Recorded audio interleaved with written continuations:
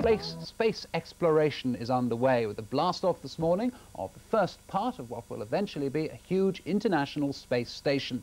The station will be visible from the Earth, shining brighter than the brightest star. The rocket carrying the first cargo module for the station left the Russian Space Center in Kazakhstan this morning. The station will slowly expand as dozens more modules arrive over the next few years.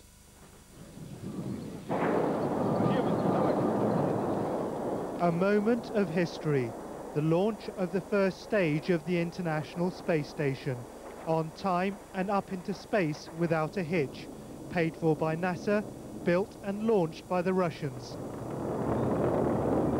And 10 minutes later, when it made it into orbit, there was obvious Russian pride. At Mission Control in Moscow, there's relief, there's euphoria. The first stage of the International Space Station is now in orbit. It marks a new phase in the human exploration of space. As well as the Russians, 15 other countries are involved. NASA's head, Dan Goldin, was buoyed up by today's success. Within a few years, the brightest star ever will appear in the sky. It'll be a sign of hope because all these nations are coming together to utilize technology, not to blow up humanity, but to make this place a better world and to leave Earth orbit and to land on Mars. Once in orbit, the module, known as Zarya or Sunrise, will power and propel the station. In 2 weeks' time, the shuttle Endeavour will attach a docking module. In all, 100 separate bits will be bolted on, creating a space station the size of a large football field. This will require 45 separate missions and 1,000 hours of risky spacewalks. By the year 2000, the first crew will begin scientific experiments, but the ultimate aim is to build bases from which to return to the moon, and then onto other planets. Palab Ghosh, BBC News, at Mission Control in Moscow. And I'm joined now by Meghna Chakrabarti, who's Assistant Curator of Space Technology at the Science Museum. There's a long way to go, isn't there, before it's up and running? Yeah, there are at least 5 years before the space station is fully complete, and a good 2 years or a year and a half before we actually have astronauts on board manning the space station. So what, dozens of missions still to go to bring stuff to it? Yeah, there are a total of 45 missions, so we have at least 44 more to go before the space station is fully assembled. But about halfway through those 44 missions, we'll actually be able to put astronauts on board. And once it is fully assembled, what is its primary purpose? Well, its primary purpose is as a permanent facility that's free of gravity. So it's our permanent space station outside of Earth's system and mirrors an old and sort of ailing technology, which is why we definitely need a newer facility to take care of it. Why is it so important, though, to have a facility that hasn't got gravity? And what does it enable us to do that we can't do at the moment? Yes. Well, every scientific endeavor we undertake here on Earth is influenced by gravity. And so things such as making high technology materials are limited by the way the materials act due to the force of gravity. So if we're free of that, we could possibly make, let's say, really pure crystals, really pure proteins, things like that, which are impossible to manufacture on Earth.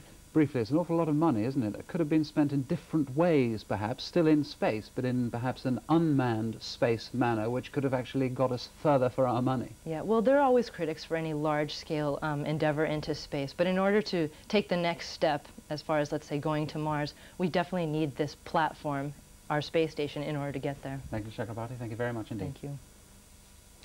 The latest stage in the Middle East peace process has gone ahead despite a last-minute hitch. Israeli troops handed over the West Bank town of Jenin to Palestinian rule after Yasser Arafat personally ruled that Israeli changes to the agreement were not significant. 250 Palestinian prisoners have been released, but there's anger that most of them are common criminals rather than political prisoners. For 2 years, there's not been much to celebrate. In Kabatia, the largest town handed over this morning, 17,000 Palestinians said goodbye to the days of Israeli control. It's not the end of occupation, but after a long period of stalemate, it feels like progress. The day began with a handshake, Israeli and Palestinian officers meeting to supervise the first of several handovers planned for the coming weeks. For local Palestinian commanders, this was the first glimpse of the new maps. Inevitably, there was talk of a hitch, Palestinian officials accusing Israel of last-minute changes. But this was a day for cooperation. The delay was brief. The two sides got on with the business of drawing the new lines. Concrete posts mark the boundaries separating areas of control. Each location is carefully checked using satellite technology. In this conflict over land, every inch is important. It may not seem like much, the moving of posts and the setting up of signs, but this is the first tangible evidence for almost 2 years that the peace process is actually moving. Another part of today's deal, the release of 250 Palestinian prisoners. Relief, but disappointment too. The Palestinians wanted political detainees. In the end, all but 100 were common criminals. Palestinians are far from euphoric about today's handover. They know how long it's taken to get here. They know that other battles lie ahead. I am independent now. I am very, very happy. Do you think this is real liberty, real independence? No. This is the step and the first step. The first step. The peace process is once more on the move. The question now, will today's sense of momentum last? Paul Adams, BBC News on the West Bank. A woman jailed for life for murdering her partner is appealing against her conviction about when Britain is likely to enter the single currency and swap the pound for the euro. The government say a decision on Britain's entry won't be taken until after the next election, but a British retail consortium say shops and stores will have to be prepared to accept payment in euros from next year. Retailers have 2 big dates in their diary, 5 weeks to Christmas and 6 weeks to the start of the euro. British tills are ready to take the new currency. Many shops here will accept euro cheques and credit cards from January the 1st. The notes and coins won't be in circulation for some time. Retailers say they want a decision soon from the government over if and when Britain is going to join the single currency. We need certainty before we will have put the money and the investment in. We think that the UK government is being a little bit naughty in asking us to put resources and money behind the preparations for this change to the euro. Britain's last big currency change, decimalisation in 1971, took years to prepare for. And amongst the public, there was some reluctance to give up pounds, shillings and pence. No, I want the old money. What are you going to do when we run out of old money? Blimey, I don't know what I should do. The high street banks began preparing for the euro years ago. The chequebooks are already printed, and from January they'll be offering euro loans and mortgages. But they realise that there's still a lot of confusion amongst customers. A lot of people don't know very much about the euro. Over 50% of customers don't actually know what the currency is called, for example. And where people have uncertainty and lack of knowledge, then sometimes there's fear. Good morning, thank you for calling the Barclays Euro Helpline. My name is Barclays have set up a special centre to deal with euro queries. There are lots of calls coming in, even though Britain isn't one of the countries which begin using the euro in the new year. While the preparations go on, the retailers are appealing to the government to end the uncertainty over the single currency. But the government is adamant there'll be no decision until after the next election. And it says it's working closely with the retailers to ensure that Britain doesn't lose out when the euro comes in. June Kelly, BBC News. Scottish Conservatives have called for a binding commitment from Westminster to the continued existence of the Scottish Parliament. The party, which once opposed devolution, now wants Scotland to be an equal partner within the United Kingdom.